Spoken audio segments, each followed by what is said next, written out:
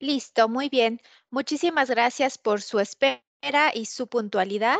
Esta sesión está siendo grabada para que puedan consultarla posteriormente en caso de que lo requieran y también para las personas pues que no pueden estar en este momento acompañándonos lo puedan revivir. Mucho gusto y vamos a dar comienzo con esta sesión.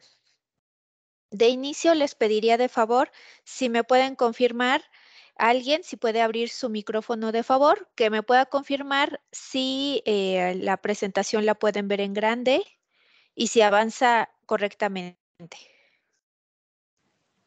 Sí, Sí, se se ve puede ver. perfecto. Se ve perfecto. Perfecto. Sí. Muchas gracias. Muchas gracias.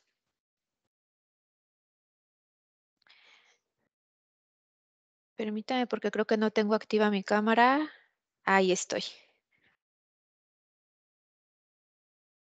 Listo, ahora sí.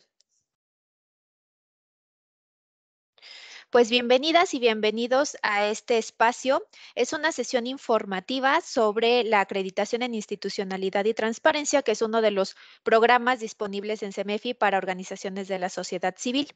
Mi nombre es Bélica Corona, yo soy líder de acreditación en institucionalidad y transparencia, como el nombre del programa, y conmigo llevan todo el proceso, el acompañamiento, información. Si también de pronto si necesitan vinculación con algún otro compañero o en alguna otra área o tienen alguna necesidad en particular, con mucho gusto también les contribuir. Y bueno, mi área tal cual es la IT.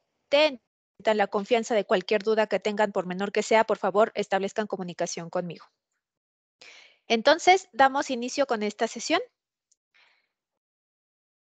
Primeramente, bueno, todos los que estamos acá, como verán, no somos muchos porque fue una invitación muy cerrada a organizaciones pues que aún no cuentan con la acreditación, ya sea que la iniciaron en un primer momento y por ahí se quedó pendiente algún aspecto para concluir, o igual a instituciones que no han pasado por el proceso o que ni siquiera conocen el programa de la IT y están acá para información.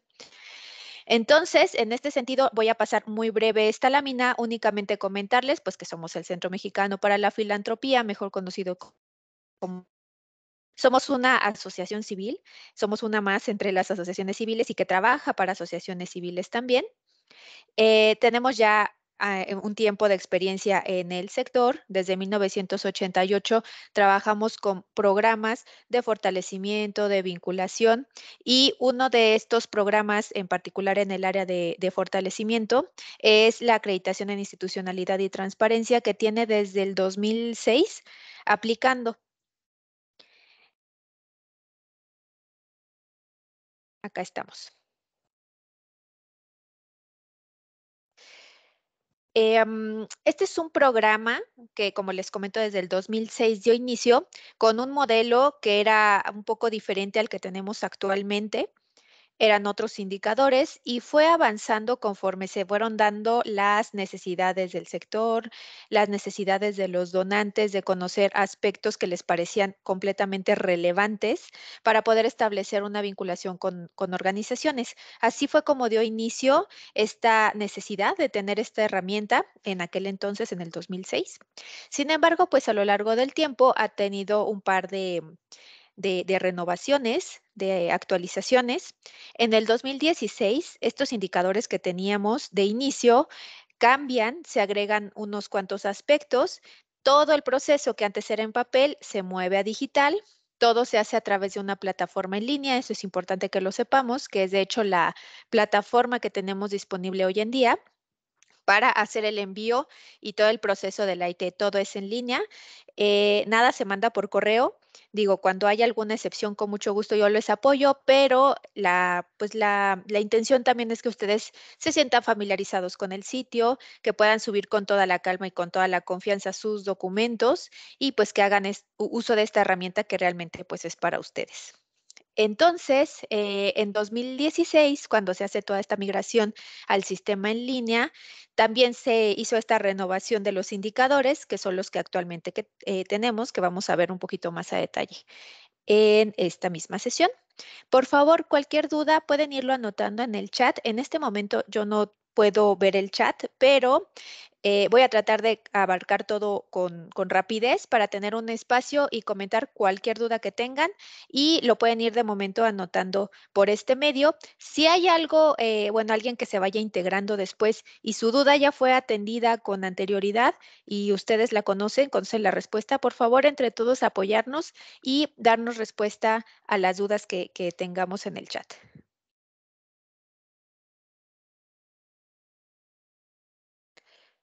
Y quiero continuar con esta lámina antes de entrar más en materia de lo que es el programa. Acá en Cemefi no hay como sucursales Cemefi como tal. Se trabaja desde la sede que está en Ciudad de México. Sin embargo, pues tratamos de estar lo más cercanos posible a todos los estados. Y esto se hace mucho a través de los aliados regionales, que es una figura que tenemos con algunas organizaciones que están en diversos estados y que nos apoyan a tener esta vinculación más cercana con ustedes y pues también para vincularlos con organizaciones de su región e impulsar otros proyectos que tengan adicionales a los de Cemefi. Entonces, esta figura para nosotros pues es importante porque también ha impulsado mucho el trabajo de las organizaciones y les recomendamos que si tú eres parte de una institución que está en algún estado con un aliado regional, hagamos todo el proceso y todo el contacto a través de ellos. Por supuesto, desde acá SMFI, una vez que ustedes siguen todo su proceso de fortalecimiento con un aliado, desde acá se revisa que todo esté en cumplimiento en conjunto con el aliado.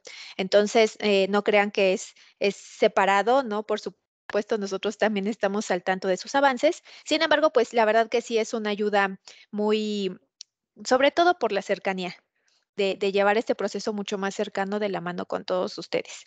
Les comparto, tenemos aliado para el tema de IT en Baja California con cadenas de ayuda. Si eres también de Jalisco, con Fundación Expo Guadalajara. En Puebla, con Majoca. En Querétaro tenemos también aliado. En Quintana Roo, con Fundación Comunitaria Consumel, perdón. En Yucatán, con la FEYAC, la Fundación del Empresariado Yucateco. Y por ahí me está faltando uno. Coahuila, la región de La Laguna, Torreón y Durango. Y con la Ibero Torreón, que es nuestro aliado en esa zona. Y me parece que me está faltando alguno. Mm, creo que no. Pero bueno, son nuestros aliados activos en el tema de la IT. Entonces, bueno, ahí está la recomendación. También, por supuesto, me pueden mandar un mensaje. Oye, yo soy de tal estado, ¿cómo puedo estar en contacto con el aliado? Y ya hacemos la canalización sin ningún problema. El resto de los estados, sin ningún problema, lo vemos desde acá.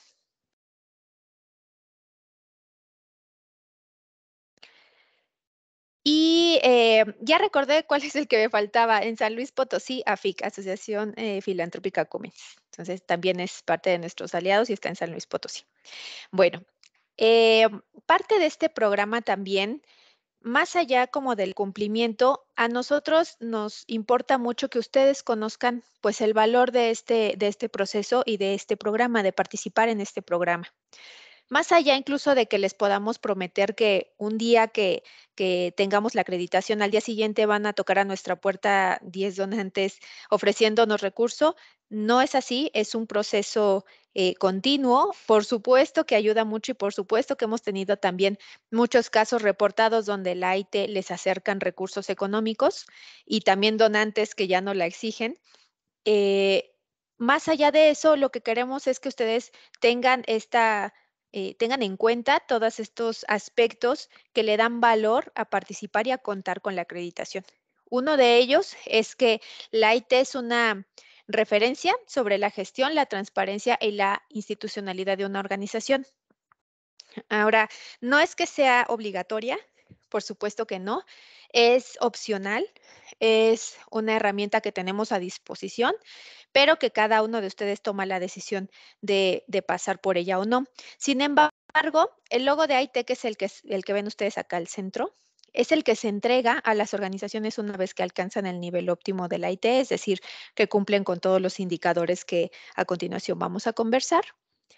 Y Ya portando el logotipo en los diferentes medios, pues ya es una referencia, incluso sin saber exactamente qué hacen en temas de transparencia, ya portando el logotipo, pues nos da una gran referencia de que ya pasaron por un proceso de evaluación y que fueron pues aprobados por estos aspectos mínimos de transparencia. También forma parte de un proceso continuo de fortalecimiento y bueno, esto principalmente con las renovaciones de IT. Déjenme platicarles que una vez que nosotros obtenemos la IT, tiene una vigencia de 2 años y esto justamente tiene el objetivo de convertirlo en un proceso continuo para ustedes. Es decir, que no nada más cumplir con la IT, con todos los indicadores para obtenerlo de un único momento, sino que sean aspectos que ya ustedes desarrollen de manera formal en la institución, que ya forme parte de su trabajo anual y pues que lo convierta en un verdadero fortalecimiento y un proceso continuo de identificación de mejoras, que es uno de los objetivos y por ello es que se solicitan también las renovaciones a modo de verificar que pues lo cumpliste en un momento y lo sigues cumpliendo a lo largo de los años. La IT incrementa la credibilidad y confianza en la OSC. Y ojo, acá no estoy comentando, no queremos dar a entender que las organizaciones que no lo tengan no sean confiables. Para nada, por supuesto que no. Incluso hay otros programas más de, pues, de evaluación o de identificación de aspectos de transparencia que igual les recomendamos mucho pasar por ellos. Todo es para mejorar e identificar aspectos de mejora. Entonces, recomendados siempre. Sin embargo, ya contar con este logotipo, pues ya es como una muestra más de esta confianza que podemos tener en una organización, porque además muestra el Disculpa, nivel. yo no estoy viendo la presentación, no sé si los demás sí. Gracias. Sí, sí se ve. Sí se ve. Ay, muchas gracias. Mira, si tienes problema, mi recomendación es que cierres tu sesión y te vuelvas a enlazar, porque a lo mejor sí se quedó atorado ahí algún proceso. Ok, gracias. Muchas gracias a ti. Bueno, entonces, esta parte que les comentaba de mostrar el nivel de compromiso y de cumplimiento de una organización. Este proceso es completamente voluntario, entonces sabemos perfectamente el trabajo de las organizaciones incansable de todos los días, de estar buscándole, que hay organizaciones que trabajan con 2, 3 personas y hacen de todo. Y aparte de nuestro valioso reconocimiento, que aparte de lo que hacen diariamente, participen en un proceso de este tipo, pues nos ya habla de un nivel de compromiso pues mucho más allá de lo común. Entonces eso también pues da una referencia de este nivel que tienen las organizaciones por el cumplimiento. Además de ello, es una herramienta de vinculación con diversos públicos que pueden estar interesados en tu causa. De pronto, bueno, un donante, por supuesto, que también hemos tenido. Tenemos un monto disponible, queremos enlazarnos con alguna organización que tenga la IT, porque pues eso nos asegura que ya pasaron por un proceso de evaluación y en cierto estado que se dediquen, por ejemplo, no sé, a atender a adultos mayores. Entonces nosotros lo que hacemos es pues canalizarlos y ya ellos en ocasiones establecen comunicación directa. Sin embargo, no siempre los apoyos son de manera económica. Hay veces que empresas nos piden referencias a través del IT para conocer organizaciones que cuenten, por ejemplo, con modelos de voluntariado corporativo. Entonces, pues necesito llevar a mi gente, a las personas de la empresa a realizar algún trabajo voluntario y pues ya contar con la IT, como es uno de los aspectos que evalúa, pues ya es en automático, ¿no? De saber que tienen programas de este tipo y que se pueden poner en contacto con ustedes. Y así, pues, se van haciendo alianzas que de un momento empiezan quizás en un primer momento con una visita, después hacen alguna colecta en especie, después ya son aportaciones en efectivo, pero todo suma. Y mientras nosotros les abramos la puerta a estas oportunidades en un primer momento, de verdad, créanme que luego son alianzas muy fuertes que crecen con el tiempo y bueno, esto es como el primer paso, ¿no? A lo mejor la IT les apoyó, les dio ese empujoncito para que hicieran esta primera vinculación y ya todo el trabajo de seguimiento se va dando de manera natural con obviamente con todo el trabajo que ustedes hacen y les respaldan, y pues esta buena respuesta o referencia que tenga la empresa de trabajar con ustedes. Entonces, eso también se los queremos compartir porque no siempre el apoyo o el beneficio que van a ver de inmediato a través de la IT es económico. Muchas veces hay vinculaciones de otros tipos que también ayudan mucho a las organizaciones. La IT es un requisito que solicitan cada vez más donantes. Esto también es una realidad. Tenemos, por ejemplo, pues se me viene a la mente quién, Banjico. Ellos, por ejemplo, a inicio de año lanzan su convocatoria, los interesados pues lanzan su postulación para recibir el apoyo a lo largo del año, y una vez que ellos tienen ese listado, vuelven con nosotros cuáles de estas instituciones tienen la AIT vigente. Y ya con eso, pues se hace la selección de a quienes apoyar y a quienes no. Entonces, ellos son como ejemplo directo de donantes que piden la IT, y varios otros que lo hacen también a través de convocatorias, por ejemplo, pero que nos dicen, bueno, tenemos este recurso disponible, vamos a lanzar una convocatoria para recibir proyectos que podamos fondear. Sin embargo, la IT es requisito para nosotros.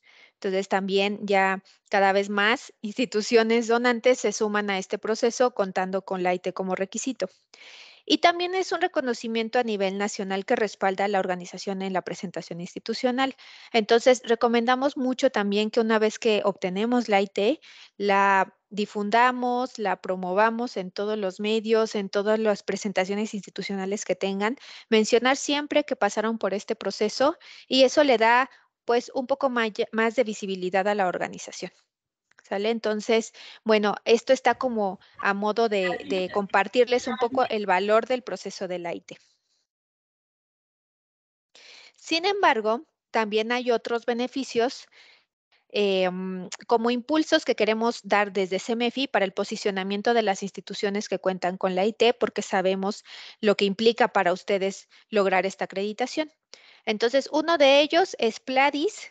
Pladis es la plataforma de inversión social, que es un espacio en línea que hay disponible para las organizaciones acreditadas para subir los proyectos que ustedes tengan disponibles para fondeo y para apoyo en especie y para apoyo en voluntariado también. Viene la opción de que ustedes marquen si necesitan alguna de estas tres en particular, o las tres o dos.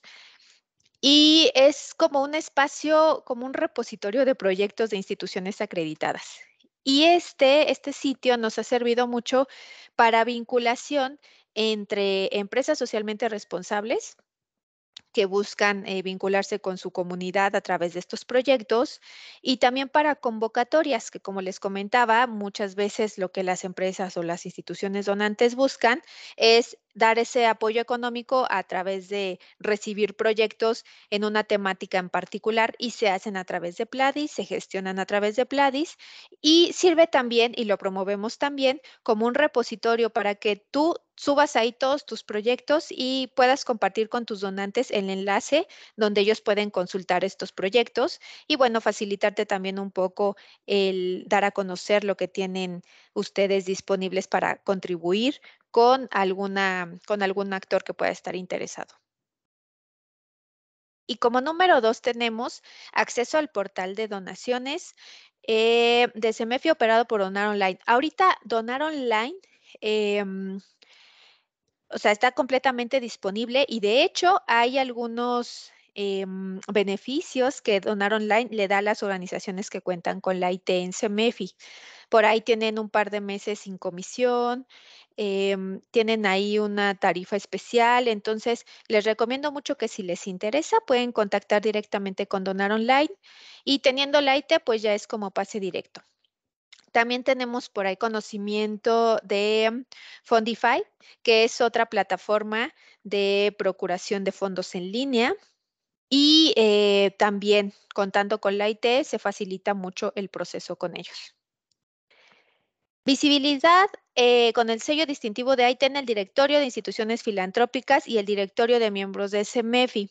Si ustedes son miembros o están por afiliarse, hay un directorio que está conformado por todas las organizaciones que son parte de la membresía de Cemefi. Actualmente tenemos más de 1,500 instituciones afiliadas y tenemos un directorio con todas ellas donde vienen, pues, de dónde son, a qué se dedican y datos de contacto principalmente. Y ahí viene incluido su logotipo institucional y si cuentan con la IT, viene incluido también el sello distintivo de IT, que es el logo que les mostraba hace un momento.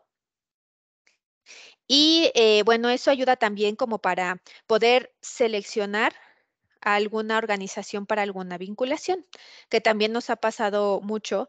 Nos hemos enterado de alguna empresa que entra a consultar el directorio porque quiere establecer o conocer qué organizaciones trabajan en temas de medio ambiente en Sonora, por ejemplo. Entonces, hacen filtrados en este directorio, ubican 3, 4 organizaciones que son las que les aparecen en el directorio, pero de esas 4, solo una cuenta con la IT.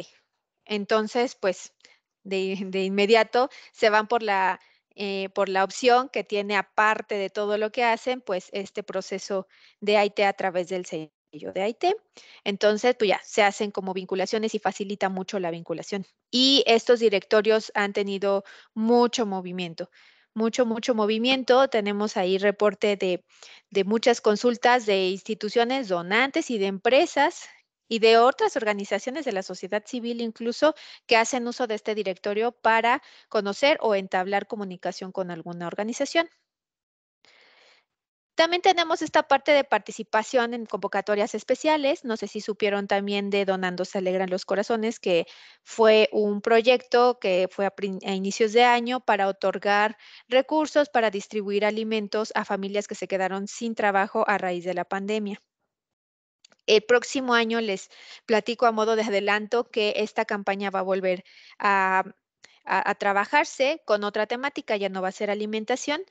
Y esta convocatoria en particular sí requiere, sí solicita la IT como requisito no indispensable, pero sí preferentemente. Y al decirles preferentemente, pues contando con la IT, les da puntos adicionales para el momento de la selección en los proyectos que se aprueban. Entonces, también ahí se los dejo, digo, donando porque es como el que tenemos en puerta, más muchos otros, City Express, el donativo de habitaciones también no lo pide.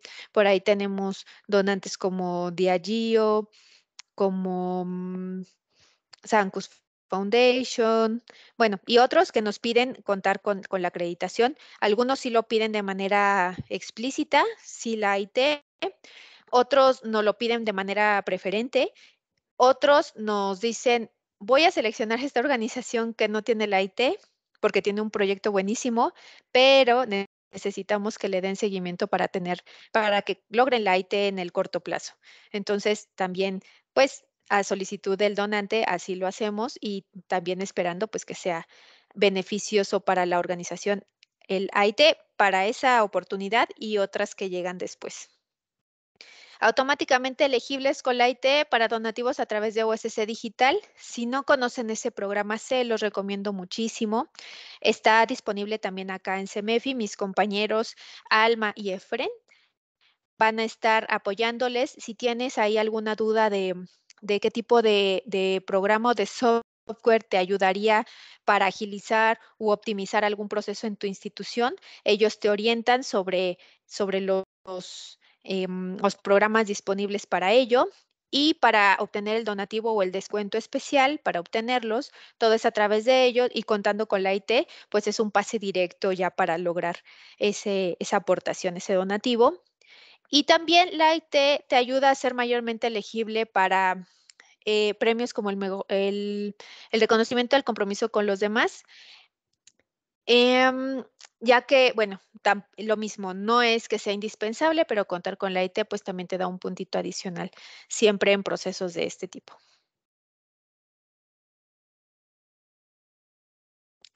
Ahora, la IT son estos 10 indicadores que ustedes ven acá.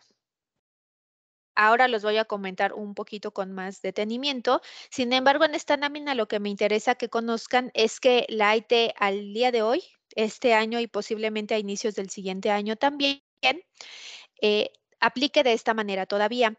Son 10 indicadores, el nivel se otorga de acuerdo al número de indicadores que ustedes logren alcanzar. Sin embargo, los primeros 5 indicadores, esto es importante que lo sepan, los primeros 5 son obligatorios para obtener cualquier nivel de acreditación. Entonces, puede ser que tengamos 9 de 10, pero el que me falta es el 3, ya no se puede otorgar el nivel óptimo o el nivel medio del IT, porque es de los primeros 3 el indicador que me hace falta completar.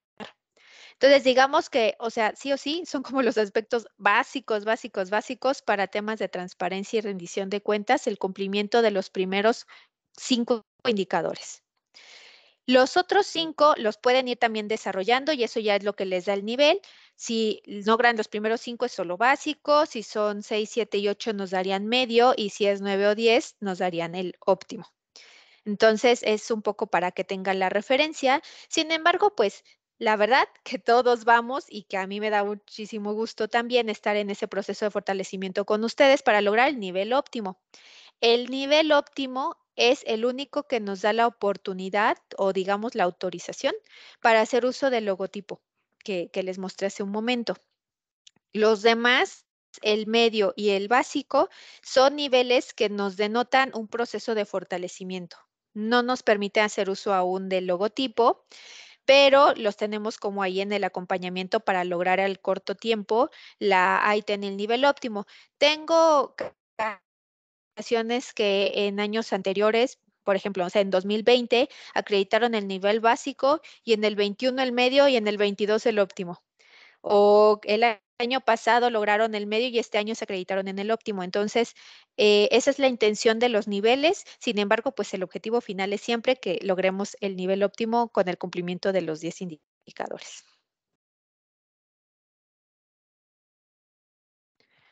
Ahora es importante que sepamos como que ya me está latiendo participar en el proceso de IT. ¿Qué hay que hacer? Primeramente, que ustedes sepan que también para participar se necesitan de estos 4 requisitos que sí son indispensables para poder acceder al IT.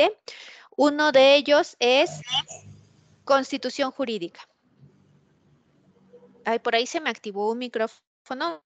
Cerrarlo, por favor, para no escuchar eco. Gracias. Constitución jurídica, que no es otra cosa más que tu acta constitutiva. Con eso nosotros aseguramos pues que son organizaciones que realmente existen y que están legalmente constituidas. El siguiente es domicilio y teléfono verificables, que es un poco para asegurar pues que no es una institución fantasma, ¿no? Que está nada más en papel o que se dio de alta en algún momento y tienen 3 años sin trabajar. No. Entonces lo que queremos es que ustedes nos compartan desde dónde o por qué medios dan atención a los públicos, si tienen instalaciones desde donde atienden a sus beneficiarios. Eso es lo que necesitamos, es un comprobante de domicilio que está a nombre de la organización.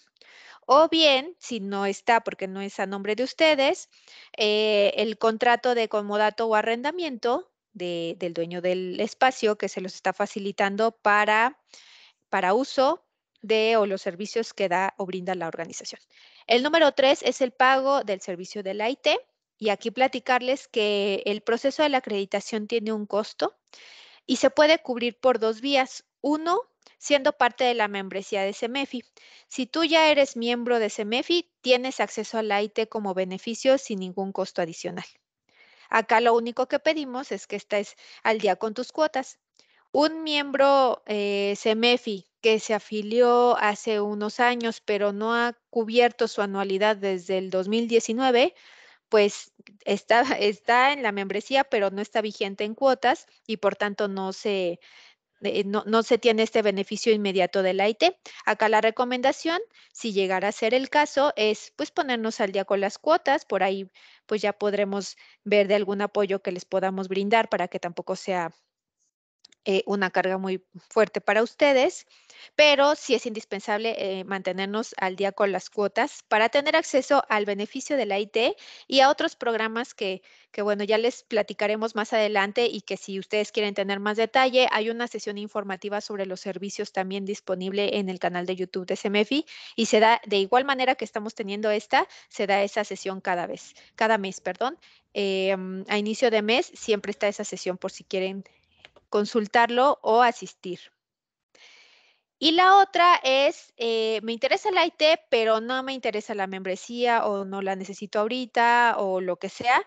Por supuesto que también hay manera de hacerlo por fuera. El costo es mayor, pero bueno, de igual manera tienen todo el acompañamiento, todos los beneficios, solamente de la IT, no otros beneficios de la membresía porque pues no están como miembros como tal, pero también hay manera de hacerlo por fuera.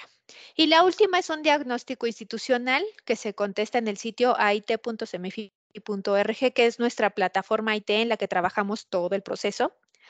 Y este diagnóstico es un cuestionario de 10 preguntas, responde a los 10 indicadores y la finalidad de ello es que ustedes puedan hacer esta evaluación previa de qué es lo que tengo, qué es lo que no y qué posible nivel de IT pudiera obtener. Si de los 10 indicadores les sale que solo tienen 3, pues entonces ahí, como les comentaba, necesitamos por lo menos los primeros 5 para acceder a algún nivel. Ahí lo que nos da a entender es que necesitamos trabajar en este proceso de fortalecimiento y lograrlo más adelante, volver a aplicar para la acreditación. Si tenemos, por ejemplo, 8 de 10, 9 de 10, tenemos dos opciones. Uno, o subimos y aplicamos con lo que tenemos y el nivel que alcancemos.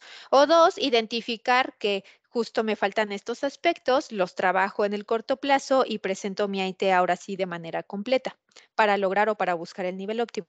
Entonces, para eso nos sirve este diagnóstico y es parte de estos requisitos para participar.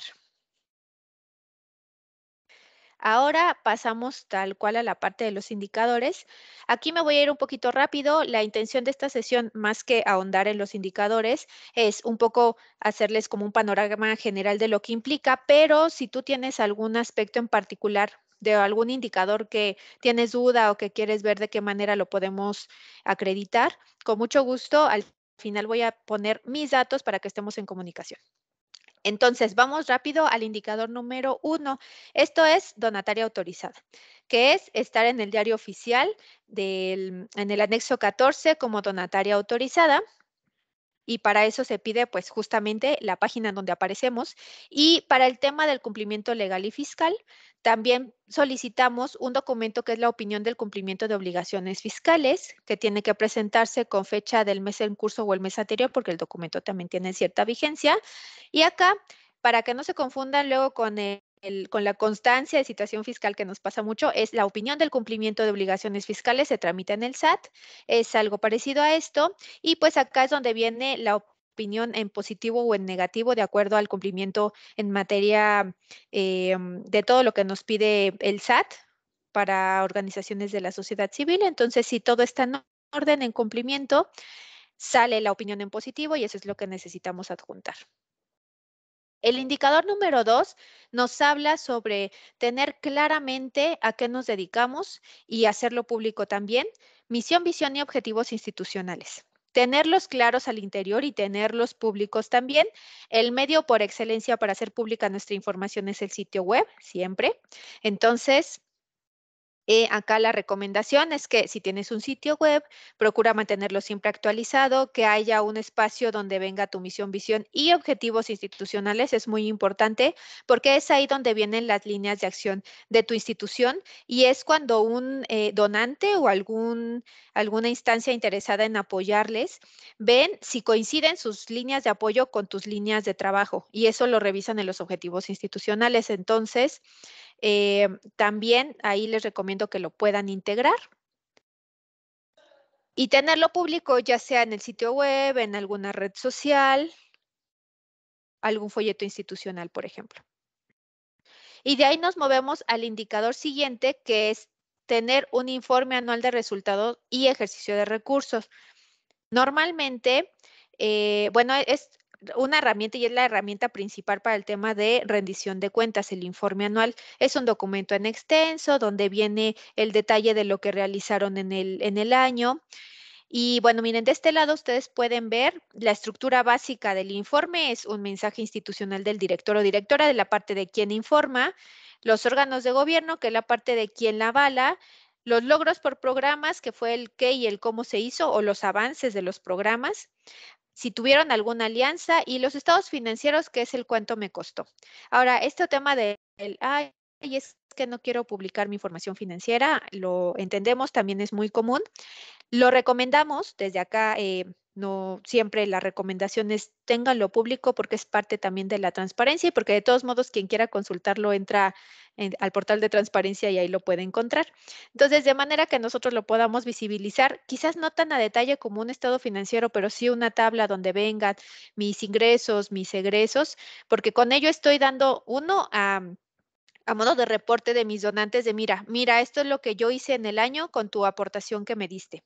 Y dos, esto es lo que todavía estoy necesitando con mi informe de gastos para mantener o seguir activos con mis programas. Entonces, a modo de incentivar de que sigan apoyándonos también.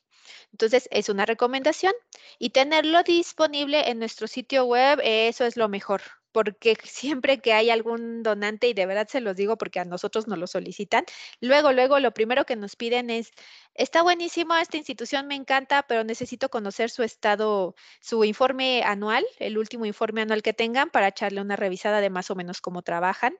Y por ello también la recomendación es tener por lo menos los últimos 3 informes anuales para que una organización o cualquier interesado pueda entrar a conocer un poco sobre la labor que han tenido en los últimos 3 años. Y de ahí vamos al indicador 4, que es la transparencia en la gestión interna. Acá hablamos de tener diferenciación y una clara separación entre lo que es nuestro consejo directivo o patronato de acuerdo que tengan la figura legal y la parte del equipo operativo. Esta diferencia es de gran importancia porque lo que nos da a notar es evitar posibles conflictos de interés al tener ahí una revoltura medio rara en la ejecución pues de las actividades en la institución. Es muy común también que las organizaciones pequeñas, el mismo consejo sea el mismo que operan, sean voluntarios, sean directores, sean procuradores de fondos y sean de todo. Sin embargo, la recomendación siempre es tengan un consejo directivo que tengan muy claro los objetivos de su consejo, que van justamente a aconsejar, a darle orientación a la organización, sin embargo, no lo operan. Quienes operan es el equipo operativo, el equipo profesional, encabezado por director o directora, y de ahí pues todos los cargos que ustedes tengan en la institución. Esto nos ayuda para temas de transparencia, para evitar conflictos de interés, como por ejemplo que el presidente del consejo sea el mismo que procura fondos y sea el mismo que se reporta a sí mismo y el mismo que otorga o que define montos para sueldos, el sueldo que se da a sí mismo. Entonces, estas posibles cositas suelen suceder cuando no hay una diferenciación. No estoy diciendo que siempre funcione así. Hay organizaciones que sí mezclan su consejo con el equipo operativo y les ha funcionado muy bien y adelante, ¿no? Sin embargo, acá pues es la recomendación que hacemos desde Cemefi y que también van a encontrar en otros procesos de evaluación esto y de manera mucho más rigurosa. Y también compartirles que en recientes reuniones que hemos tenido con donantes, esta parte de la gobernanza, de la transparencia en la gestión entre patronatos y equipos operativos es de lo más importante y es lo que más nos piden enfatizar. Entonces, bueno, ni qué decirles de donativos en el extranjero. Es requisito indispensable contar con este cumplimiento. Entonces, se los comparto nada más a modo de que puedan también, si es el caso que ya lo tienen así, pues que lo sigan manteniendo de esa forma y si no, pues que sí puedan buscar cómo plantear esa separación para beneficio siempre de la organización y del trabajo. Y luego estamos en el 5, que es los voluntarios activos en nuestros programas.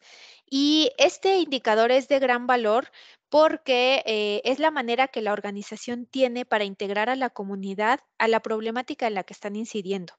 Entonces, tener un programa en la que gente joven o adultos se acerquen a apoyar y contribuir a la causa es de gran valor de verdad para las instituciones. Entonces, acá lo que se pide es tener un programa de voluntariado. Por supuesto, si ustedes lo tienen ahorita, o sea, que tengo voluntarios, pero no lo tengo como por escrito, no lo tengo tan en procesos o no está tan mecanizado, pues la mejora es tener un manual de voluntarios donde venga pues la inducción, la bienvenida que se les tiene que dar, cómo hacen el mantenimiento de los voluntarios, su reconocimiento, también esa separación entre lo que es voluntariado y lo que ya es equipo remunerado, porque hay separación ahí y es importante que los voluntarios también lo conozcan, las limitaciones, perfil de los voluntarios que necesitan. No todas las personas pueden ser voluntarios en todas las causas. Eso también es algo que tenemos que tener muy claro. Y bueno, todo esto se define en el manual de voluntarios. Y bueno, y tenerlos activos, por supuesto, no basta también con tener ese manual, también hay que tener voluntarios activos y de eso trata o eso es lo que busca el indicador. Hasta aquí estos primeros 5, recuérdense, es nivel básico. Y luego nos movemos al 6, que ya vamos para ahora sí un poquito más, un pasito más, el nivel medio. Nos habla de tener un órgano de gobierno activo. Los indicadores, ustedes van a de pronto a identificar, oye, eso ya me lo preguntaste en otro indicador. Un poco sí, porque los indicadores están todos relacionados entre sí. Entonces, si de pronto ustedes dicen que tienen un órgano de gobierno activo, pero en el sitio web o en el informe anual vemos que pues no presentan un órgano activo o nos dicen no tenemos ahorita un consejo. Entonces como que ahí empieza a haber disparidades en la información que nos comparten y es cuando llegan las observaciones. Entonces todos están relacionados con todos y ahí es donde nosotros nos damos cuenta de cómo es el funcionamiento de la organización. Entonces, el nos habla de un órgano de gobierno activo. Esto quiere decir que tengamos un consejo o un patronato que se reúna continuamente, que tome decisiones continuamente. Mucho ahora pasó de, híjole, es que el consejo tiene desde el 2019 que no se junta porque la pandemia ya fue imposible reunirlos y bueno, en este momento ya los que no se reúnan es porque realmente ya no están activos, ya es gente que no está activa, porque hay medios para realizarlo, hay quienes se siguen reuniendo de manera virtual y no con ello dejan de participar en la organización. Entonces, si tú o tu organización realizan reuniones de consejo a distancia, no hay ningún problema. Lo podemos también acreditar. Sin embargo, aquí la recomendación es siempre tengámoslos, motivémoslos a estar siempre activos porque son la base, son quienes nos dan orientación a la organización y es de gran importancia el fortalecimiento de los órganos de gobierno. Y luego vamos con el indicador 7, que es tener el personal contratado vía nómina. Aquí también es uno de los aspectos como más complicados de cumplir en las organizaciones, sobre todo en las que van empezando o en las que son de menor tamaño, muy poquitos colaboradores que hacen de todo. La recomendación es profesionalicemos el sector y también hagamos que como valoricemos el trabajo de la gente que trabaja en las organizaciones de la sociedad civil. El hecho de que trabajemos en el tercer sector no quiere decir que tengamos una paga menor o que no tengamos prestaciones de ley, porque también eso incita a la rotación en las organizaciones y eso afecta mucho a los resultados que pueden lograr. Entonces, sí es una recomendación también otorguemos sueldos dignos del trabajo que se realiza, prestaciones mínimas de ley. Y acá la recomendación también, si de pronto tú tienes, no sé, 10 personas trabajando en la institución, pero ninguna está remunerada por vía nómina, acá pues irlos integrando poco a poco. No es lo ideal, siempre es tener lo ideal al 100%, pero sí es una manera que tienen de irlos integrando poco a poco. Ha habido organizaciones que así lo hacen. Una acreditación no, o sea, no, o son voluntarios o tenían algún apoyo por honorarios.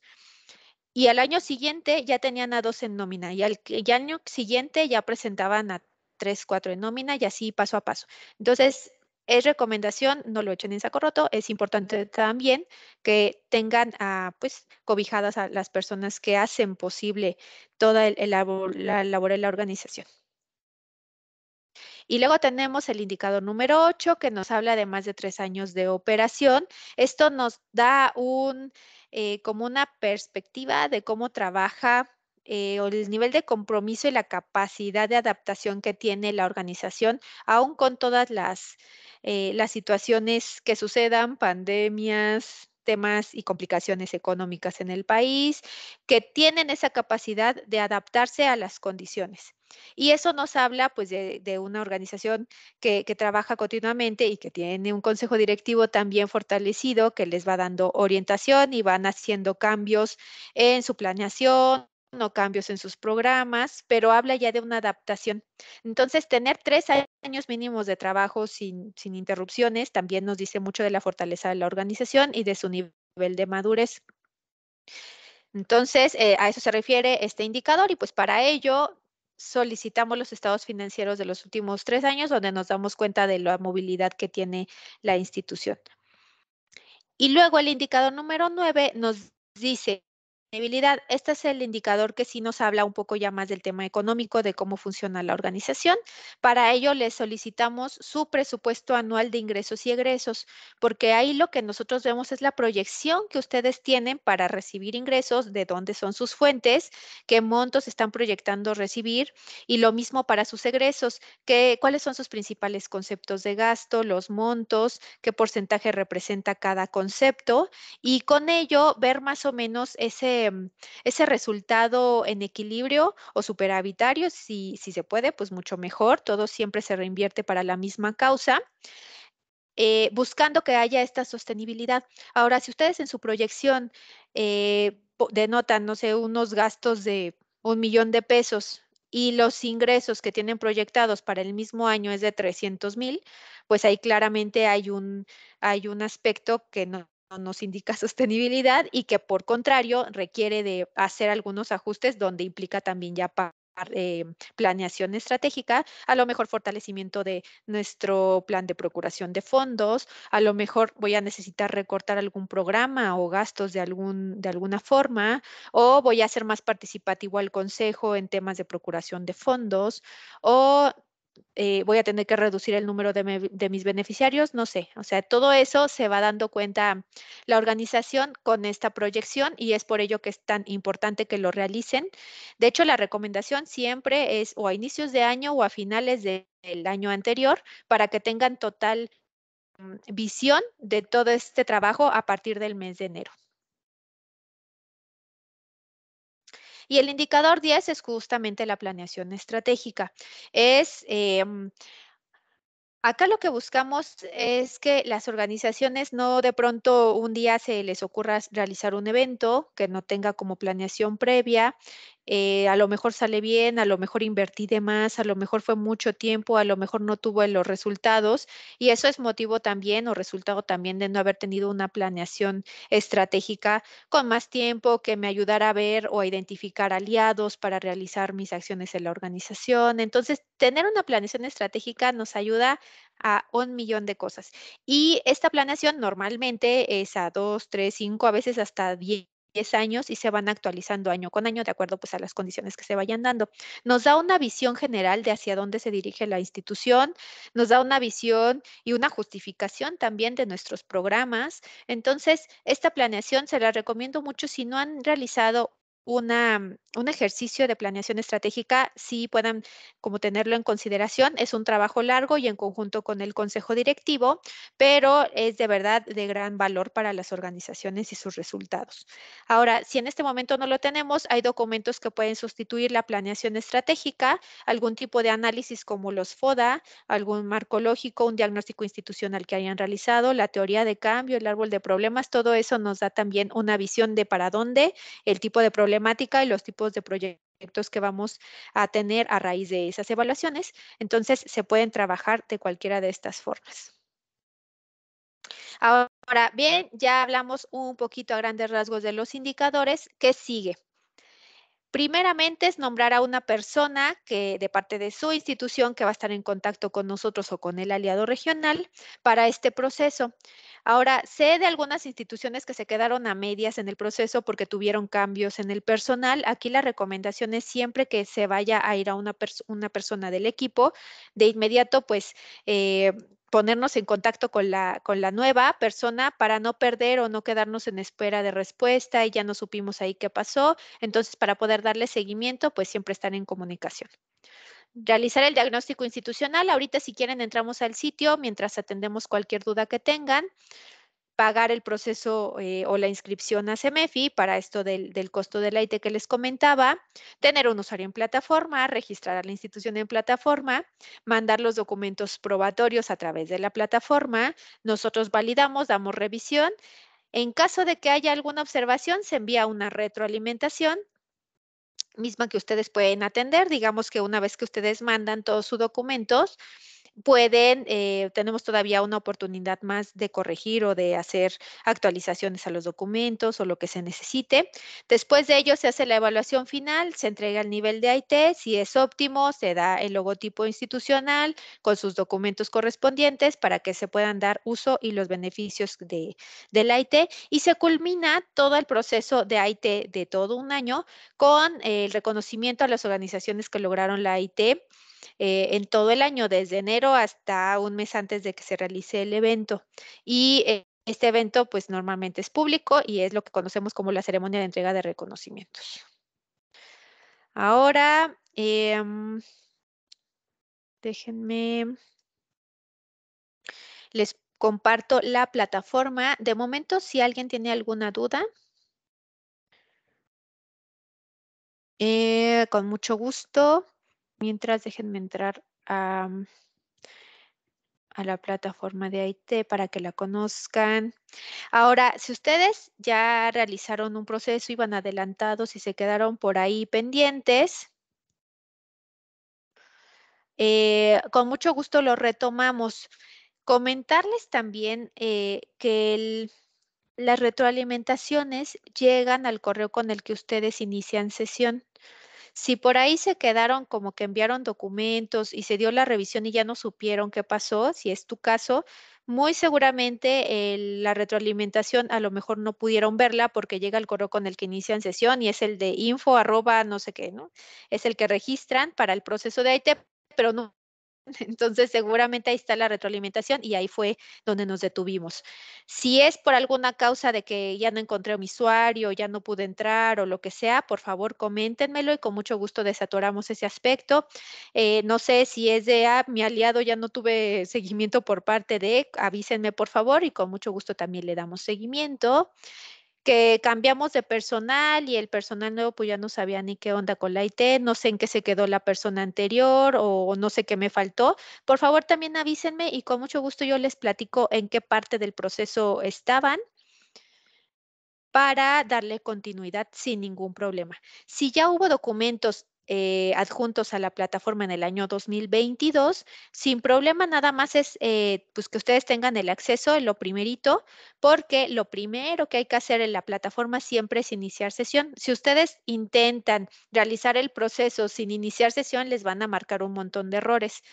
Ajá, entonces, es uno como de los problemas más comunes que nos surgen en la plataforma, pero se resuelve súper fácil. Entonces, cualquiera que sea el caso, por favor, comuníquense conmigo y les damos seguimiento. Esta es la plataforma, apúntense el sitio, es ait.cemefi.org para quienes no la conozcan. Acá está.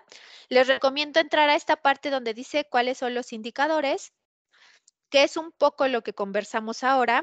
Viene el indicador, por ejemplo, este es donataria autorizada, viene por qué se solicita este indicador, o sea, su justificación, y las referencias probatorias o los documentos que vamos a necesitar adjuntar en el sistema para la comprobación del cumplimiento.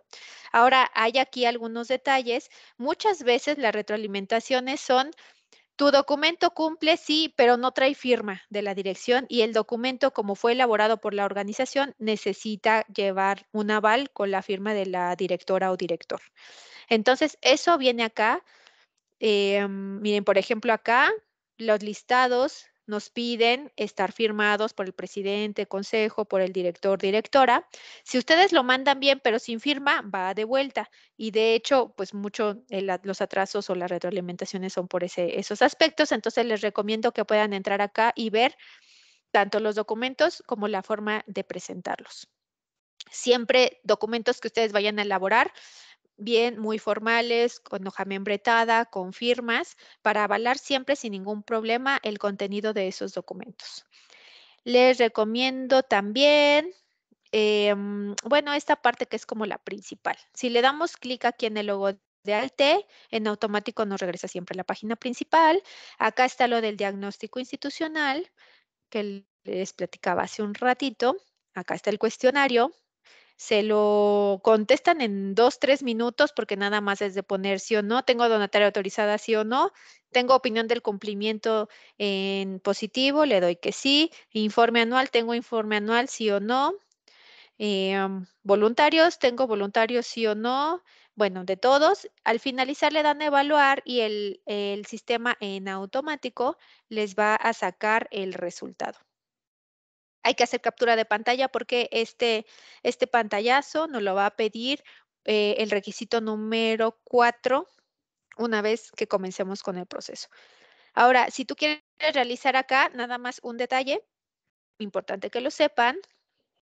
Acá en el apartado donde dice correo electrónico, no, no en el correo, no, el correo es correcto. Acá donde dice nombre de la organización, en lugar de poner Cemefi, A.C, lo que les pedimos aquí para que el sistema no les genere ningún error es evitar comas y puntos. En este caso sería Cemefi AC y así evitamos cualquier error que nos surja en la plataforma.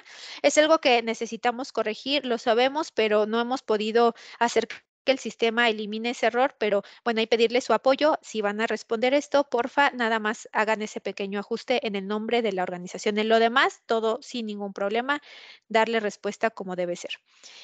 Y bueno, esto, una vez que nosotros ya vamos a aplicar a la acreditación, acuérdense, primero es iniciar sesión, si ya tienen su usuario y contraseña, si no la tienen, o sea, si saben que ya tienen un usuario, pero no se acuerdan de la contraseña o no se acuerdan del usuario, avísenme y yo se los paso. Si te acuerdas de tu usuario, pero no te acuerdas de tu contraseña, tú mismo puedes solicitar la recuperación. Aquí dice, si olvidó su contraseña, de clic acá. Entonces, la contraseña nueva les va a llegar al correo que tienen registrado. Si registraste mal tu correo, pues ahí luego es como el problema, ¿no? Que ya no les llega bien, pero igual en tal caso me lo pueden compartir. Si no tengo aún el proceso en línea, hay que dar inicio comenzando con un registro. Entonces, acá registro mi usuario, les recomiendo que no sea un usuario de un correo personal, tiene que ser un correo institucional y de preferencia que no vaya ligado a una persona en particular, sino quizás más bien a un área. Digo, son recomendaciones, ustedes deciden qué correo utilizar y recuerden nada más que además de mantener activo un correo que sea activo, pues es el correo al que les va a estar llegando notificaciones, retroalimentaciones y demás de la plataforma. Entonces, bueno, acá ya crean su usuario y una vez que ustedes ya tienen su usuario, bueno, aquí yo voy a entrar con el mío que tengo de prueba. A ver, ¿dónde estoy? Aquí estoy. ¿Cómo sé que estoy en línea? Porque acá arriba tengo un cintillo con mi nombre, incluso acá en el triangulito tengo la opción de cerrar sesión porque el proceso lo puedo realizar en varias partes, no tiene que ser de un solo momento. Y cambiar contraseña en caso de que ya me aburrió esa que tengo, la quiero cambiar. Lo que seguiría sería registro actualización de información, que está en esta parte. Son mis datos institucionales, ubicación, mis redes sociales, dónde están, si tengo sitio web, mi objeto social, logotipo. Y la siguiente página es de lo mismo. Viene acá mis objetivos, quiénes son mi consejo, más o menos de dónde vienen mis recursos, la proyección, que es por los medios por los cuales yo doy a conocer mi trabajo, si participo en redes, bueno, todo esto, contestarlo, darle finalizar y una vez que le doy finalizar, listo, la organización tiene realizado tu registro, ahora sí puedo dar inicio al proceso de la acreditación. Entonces, el siguiente paso, después de crear un usuario y después de dar de alta a la institución, sería proceso de acreditación o renovación en IT, que son los cuadros grises que aparecen acá abajo. Y aquí les van a aparecer año 2021, 2022, de acuerdo al año en el que se hayan registrado. Si tu registro va a ser apenas de este año, únicamente te va a salir 22. Si te registraste el año pasado o el 2020, te pueden salir los 3 años. ¿Sale? Acá lo importante es darle clic en el 2022 porque es el año en donde estamos y le damos iniciar. Y aquí es donde la plataforma ya nos arroja ciertas preguntas y los espacios para dar respuesta. Acá viene, por ejemplo, si se dan cuenta, son los 4 requisitos y luego vienen los 10 indicadores. Entonces, los 4 requisitos también hay que verificar o hay que adjuntar comprobación de cumplimiento.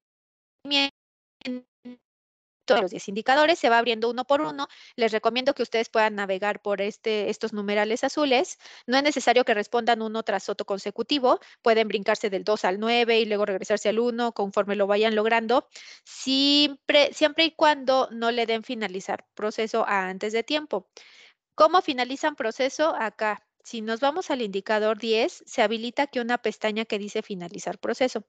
Si nosotros en la inercia de estarle dando siguiente, siguiente, siguiente, por ejemplo, voy en el 9 pues le puedo dar siguiente porque todavía hay un siguiente que es el 10, pero en el 10 ya no hay un siguiente porque es el último. Entonces se habilita finalizar proceso. Si lo activo por error, el sistema se va a bloquear para ustedes y a nosotros nos llega una alerta de revisión. Se puede desbloquear, no hay ningún problema, pero pues eso también nos tarda un poquito el desbloqueo. También se pierde un poco también la dinámica que van teniendo para trabajar la acreditación. Entonces, para evitarlo, evitemos utilizar estos botones o utilizarlos, pero tener el cuidado de no finalizar proceso antes de tiempo. Ahora vienen 3 opciones. Si se preguntan, ¿y cuál es la que tengo que activar? Tengo planeación estratégica, por ejemplo, voy a agarrar este que es el indicador 10. Si no lo tengo de plano, pues digo que no. Como no tengo nada, no me va a dar opción de adjuntar. Si yo le digo que sí, nosotros como en general vamos para acreditación de primera vez, la opción es sí, habilito aquí referencia probatoria, le doy a adjuntar evidencia, sale este cuadro de diálogo, seleccionas el archivo, aquí voy a poner cualquier documento, este de prueba, adjuntar y me tiene que salir esta leyenda que dice ay, que el documento fue con éxito, que se subió con éxito. Ahí voy. Ahí está. El archivo fue enviado con éxito. Le doy cerrar y la plataforma en automático carga el documento. Ya lo pueden ver acá en azul. Si le dan clic sobre el nombre, se abre el documento. Si le doy clic en el tache, lo elimino. Puedo adjuntar el número de archivos que yo necesite. No es limitado. Siempre y cuando no exceda de 4 megas. Si el documento excede, hay que comprimirlo o dividirlo y subirlo en partes. Hay que dar respuesta también a estos recuadros respecto al documento que estamos subiendo. Y hasta acá abajo hay un botón que dice guardar. Esto es para guardar la información que yo redacto en estos cuadros. Si no le doy guardar, podría perder la información que anoté. Entonces, si te vas, cierras sesión y al ratito entras y dices, ah, esto ya lo había escrito y no se guardó, es porque nos faltó activar el guardar. Si lo activas, sin ningún problema, puedes cerrar sesión y continuar el día de mañana tu proceso. Y la última opción es la información incluida en el año de acreditación es vigente, pero esta solo aplica para las renovaciones. Si tú tuviste ya una acreditación en el 2020, por ejemplo, y vas a realizar renovación 2022, entonces la opción que hay que marcar es esta de la información incluida es vigente. Con ello nos dices la información que yo te mandé en 2020, en mi acreditación anterior sigue vigente y con eso se evalúa. Pero en el caso de nosotros que vamos en su mayoría para una nueva IT, entonces la recomendación sí es siempre darle respuesta que sí, adjuntar nuestro documento y dar respuesta a todos los recuadros que nos pide. Van a encontrar también acá un semáforo con 3 colores. Ahorita está en rojo y siempre lo van a ver en rojo porque cambia de acuerdo a la revisión que se le dé. Cuando ustedes vean un indicador en amarillo, quiere decir que ya se le dio revisión y que hay alguna observación por atender. Y cuando está en verde es cuando el indicador ya está completamente acreditado. Es así como funciona la plataforma. Ustedes le dan finalizar proceso, nos llega, les hacemos llegar la retro, ustedes entran nuevamente a la plataforma, hacen los cambios que se les piden, mandan nuevamente a evaluación y ahí ya nosotros contactamos directamente con ustedes para darles aviso del nivel alcanzado. Listo, ahora sí, creo que me extendí un poco, una disculpa. Voy a atender acá cualquier pregunta que tengan. Si hay alguien que se tenga que retirar, les agradezco mucho el tiempo, el espacio. Les pongo, antes de que se me vayan, déjenme les proyecto acá mis datos para que puedan estar en comunicación conmigo. Ya saben que estoy en el correo electrónico, estoy también por... ¿dónde estoy? Acá está. Estoy también por el WhatsApp, si les facilita también. Me pueden contactar por el WhatsApp o mi extensión acá en Cemefi es la 150. Acá se los dejo. Esto de acá último no le hagan caso. Acá la tenemos. Se los pongo un poquito más en grande y mientras cualquier duda déjenme leer acá el chat a ver si hay alguna duda. Uy. Ay, permítanme por favor. Bien, ya acá ya los veo.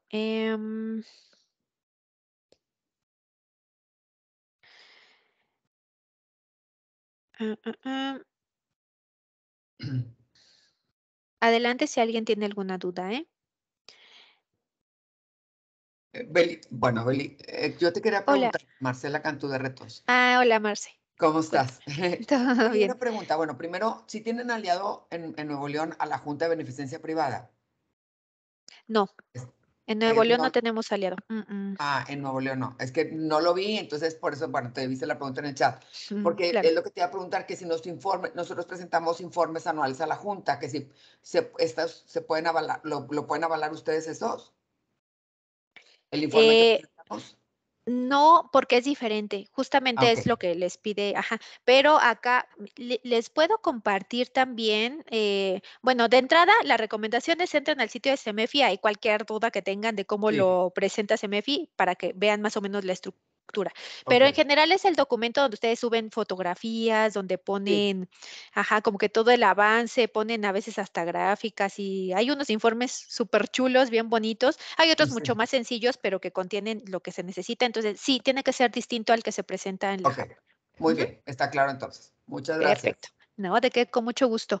Buenas tardes y gracias por Dice, todo. representa Fundación. ¿De qué, Marce? Con mucho gusto y sigo pendiente de tu seguimiento. Dice, ay Alejandro, ¿cuándo recibiremos los certificados y logos de AIT del 6 de octubre pasado? Ok, es que déjenme platicarles que el pasado 6 de octubre tuvimos la ceremonia de reconocimiento a las instituciones que acreditaron en 2022. Y esto es importante que lo sepan.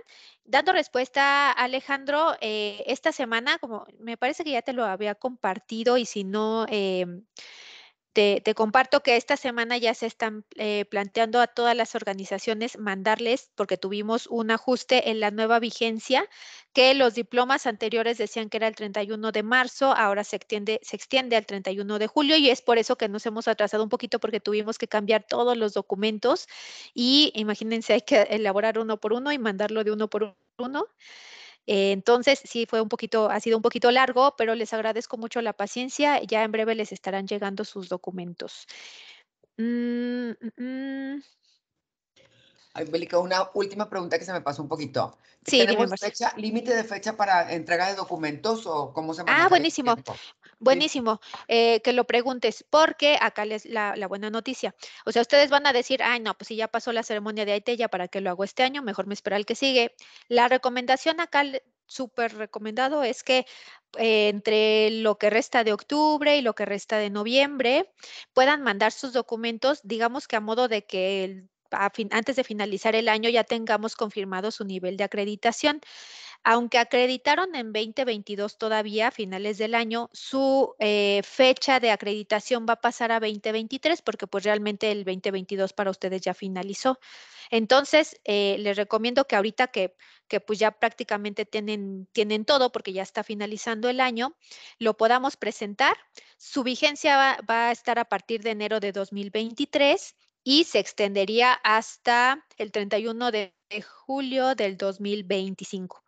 Entonces, en ese sentido, pues ahora sí que ustedes tienen ese beneficio que los demás no tuvieron de tener un tiempo ampliado, un año más de la vigencia, porque para ustedes, pues el año ya está prácticamente concluido. Entonces, sí les recomiendo que lo podamos trabajar desde este año para entrando enero, ya tengan ustedes confirmadísima su acreditación. Muchas Los gracias. documentos, sí, con gusto. Los documentos y todo, en el momento que ustedes acreditan, entran a los listados sin ningún problema. Su ceremonia de reconocimiento sería para el siguiente año, en el mes de octubre. Por supuesto, ahí van a estar documentos enlistados con el logotipo en directorio sin ningún problema. Entonces, nada más es importante que lo sepan. Ah, y la otra también que les recomiendo es porque en enero y a partir de enero empiezan a surgir convocatorias, diferentes convocatorias que nos piden la IT como requisito. Entonces, ustedes ya entrarían con la IT de lleno. Hay instituciones que se esperan a este enero y checaron alguna convocatoria. Híjole, además de la convocatoria, tengo que ver lo de la IT y la IT pues no es como de un día para otro, ¿no? También lleva su tiempo. Y luego es lo que les atrasa y andan un poco tensos con esa parte. Entonces, mi recomendación es, sí, alcancémoslo a terminar en este año y entremos con todo desde enero del siguiente. Un mensaje para todos, por si les interesa que demos comienzo, estamos a muy buen tiempo de hacerlo. Aliado de Nuevo León, esto no se está viendo la presentación, sí se ve. Listados de donantes o convocatorias que pidan la IT. Fíjate que no tenemos un listado como tal porque cada año las convocatorias se mueven.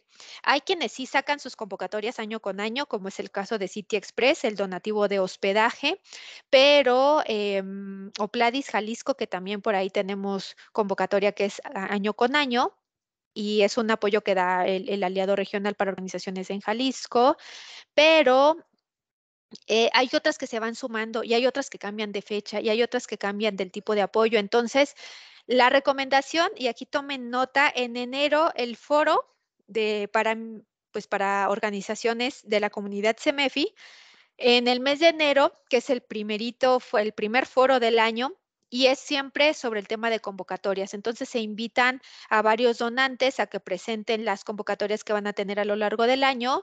Y bueno, ahí es esperar, porque en las bases es donde te piden la IT como referencia. No son todos, les reitero. Hay quienes lo piden, lo exigen, hay quienes no lo exigen, pero es puntos adicionales. Por ejemplo, esto también por ahí ya les iba a adelantar, pero no, mejor me voy a esperar. Bueno, yo les recomiendo que aparte de las convocatorias lo tengan, es un proceso muy padre para concluir esto de la IT. Muy positivo que nos brindaran un taller de evaluación estratégica. Ari Molina, claro, sí. Mira, ahorita tenemos disponible en línea una sesión buenísima que tuvimos con una asesora en el tema.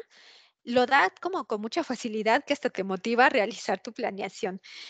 Pero igual trataremos de tener una sesión un poco más actualizada para el siguiente año. De momento les puedo recomendar esa para que lo chequen y vayan viendo qué es lo que implica una planeación estratégica. ¿Sale? Se los comparto. A ver, aquí me lo apunto. Y si quieren, a los que tengo en el registro, les comparto como ese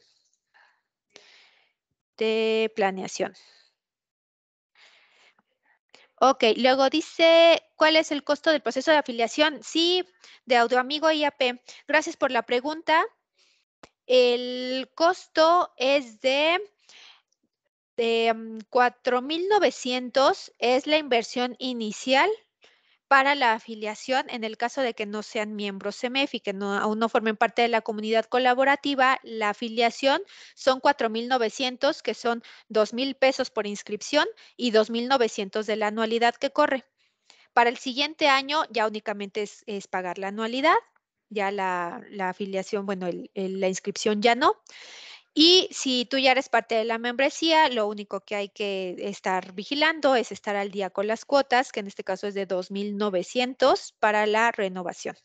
Si de momento no quieres la afiliación, lo quieres hacer por fuera, como lo habíamos comentado, el costo es de 6,500 pesos por fuera de la membresía, digamos. Fecha de entrega de documentos. Gracias, Marce, eso ya lo comentamos. El proceso de la asesoría y certificación dura 1 año. Dura el tiempo que necesites. O sea, tengo organizaciones que están aplicando a la IT desde hace 3 años y como lo que buscan es el nivel óptimo, están en su proceso de fortalecimiento y cada año me dicen, ahora ya tengo esto y ahora ya tengo esto. Entonces, para cuando concluyen, suben todos sus documentos. A lo largo de ese proceso también, oye, que justo mi planeación estratégica, con quién me puedes vincular o cómo le hago o alguna asesoría un poquito más específica, con mucho gusto. O, oye, lo que me falta es mi donataria, perdí la donataria y llevo 1 año intentando recuperarla. Bueno, pues también el área legal y fiscal acá en Cemefi los puede orientar para este tema de la recuperación o la obtención de la donataria. Entonces, no en todos los temas, pero sí en muchos de los temas que abarca la acreditación, los tenemos en asesoría aquí, en la parte, por ejemplo, de voluntariado, que yo llegué a tener el apoyo de alguna persona como voluntario, pero pues no tengo ni idea de cómo es el manual, ni qué tengo que hacer, ni nada. También hay acompañamiento y asesoría para este tema de los manuales de voluntariado, por ejemplo. Entonces, espero haber resuelto tu duda con eso. Cuota para ser parte de Cemefi, ENA, ya lo compartí, es de 4,900 de inicial.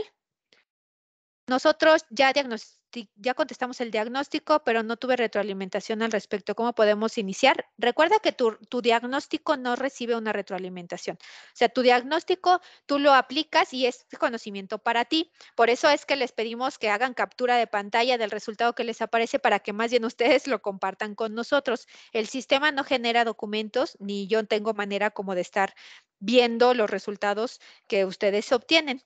¿Sale? Entonces ahí más bien es para ustedes y si lo que te refieres más bien es de que enviaron documentación, o sea, de cada indicador ya adjuntaron su documento probatorio, más allá de contestar este cuestionario de 10 preguntas, ya adjuntaron documentos de cada indicador, ahí sí con mucho gusto, si ya lo mandaron, pudieron pasar 2 cosas. Uno, o no le diste finalizar proceso y no nos llegó la alerta para revisar. Entonces, si no es así, no hay manera que nosotros sepamos que ya lo mandaste. Entonces, ahí la recomendación es darle enviar y lo revisamos, te llega la retroalimentación. 2, pudo ser que ya te llegó la retroalimentación, pero te llegó al correo con el que inicia sesión y no es tuyo o no lo has revisado o se te fue a spam o algo así. Entonces, es checar si no tienes por ahí una retroalimentación pendiente. Y si ya checaste todo y no es ni una ni otra, contacta conmigo, sin ningún problema lo retomamos. Estamos a muy buen tiempo.